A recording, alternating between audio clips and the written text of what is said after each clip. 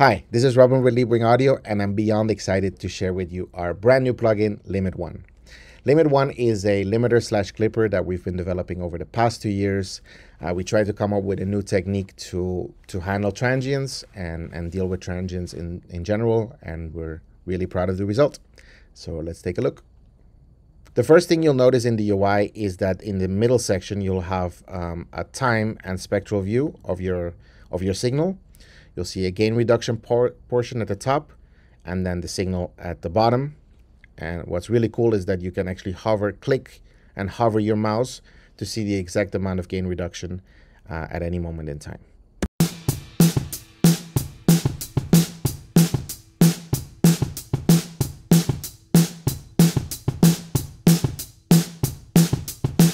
Next up, let's have a look at the 5 parameters. First one being drive. Drive is basically how much are you driving into the algorithm, labeled in dB, up to 20 dBs. Then next up, we have ceiling, which is your ultimate stop. That's basically where you want things to be capped, labeled in dBFS. Then right below, we have clipping, stereo link, and tilt. Clipping near 0 is going to be more of a soft knee, gentle kind of compression limiting. Whereas near 100 is going to be more of a hard knee clipper that will exhibit more harmonic distortion, which in some cases you might want that. It's a creative choice. Then stereo link is the amount of link between your left and your right and how they're affecting each other.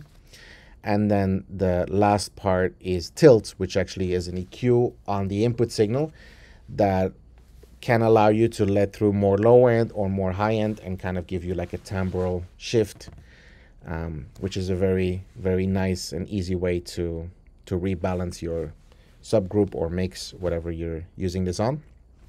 So those are very cool. And then right below it, we have a dither section. If you're using this as the last step of your mastering chain, for example, you could add some 24-bit or 16-bit dither, including noise shaping. In the meter section, also, there's something cool where when you use a modifier key and you click on LUFS, you can see the difference. So you can actually very quickly see how much louder or softer you're making your master and adjust the output gain.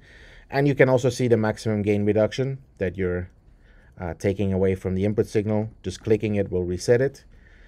Let's take a listen to some examples. I'll show you some before afters. I'll move some sliders so you can hear it in action. But again, I would highly recommend to download your own trial, try it for yourself, and we hope you like it. Let's take a listen.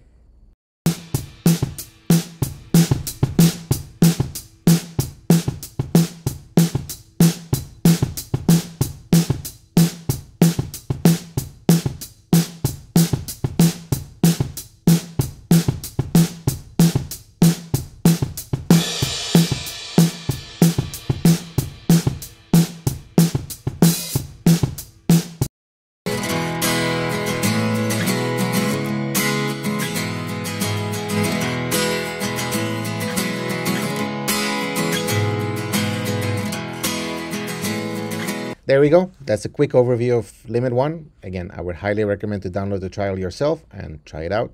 Let us know your thoughts. Have a great day.